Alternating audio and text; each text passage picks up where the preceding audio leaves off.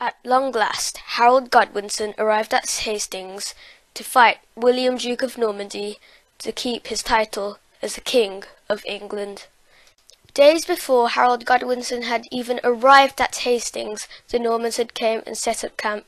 They were well rested and ready for war, whereas Harold Godwinson's team were very tired and weary from walking all that way from Stamford Bridge to Hastings. This gave the Normans a huge advantage, as they were well prepared for war. Because of this, Harold Godwinson ordered his housecarls to raise their shields and put them together to create the shield wall. This would give them more time to rest and prepare for war. All of a sudden, the Normans charged towards the Saxons, ready to defeat them. However, because the hill that the Saxons were on was so steep, the Normans had a bit of trouble climbing it, but eventually they did make it to the top.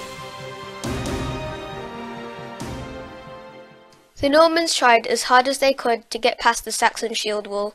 However hard they tried, they were unable to get past it. The Normans retreated, knowing that they could not get past the Saxons' mighty shield wall. A few brave Saxons went down the hill to attack the fleeing Normans, but they were soon attacked by the Normans' chivalry. Once again, the Normans charged at the Saxons, but this time they had a plan.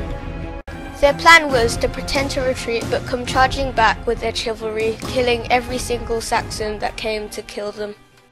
Once they got to the top, the Normans were still unable to get past the Saxons' mighty shield wall.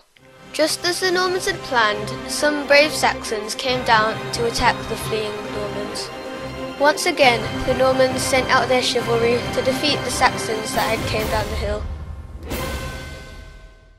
The next day, William, Duke of Normandy, ordered his archers to shoot at the shield wall.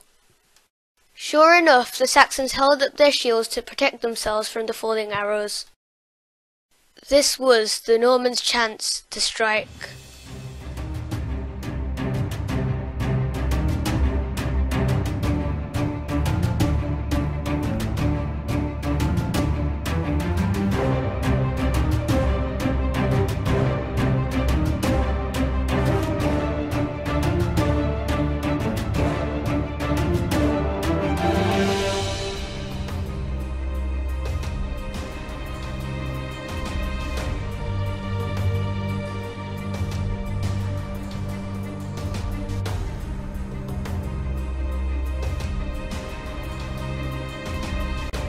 The Normans defeated Harold Godwinson. There on the floor was Harold Godwinson's crown. William, Duke of Normandy, picked up the crown and became the new King of England, whilst also earning the title of William the Conqueror.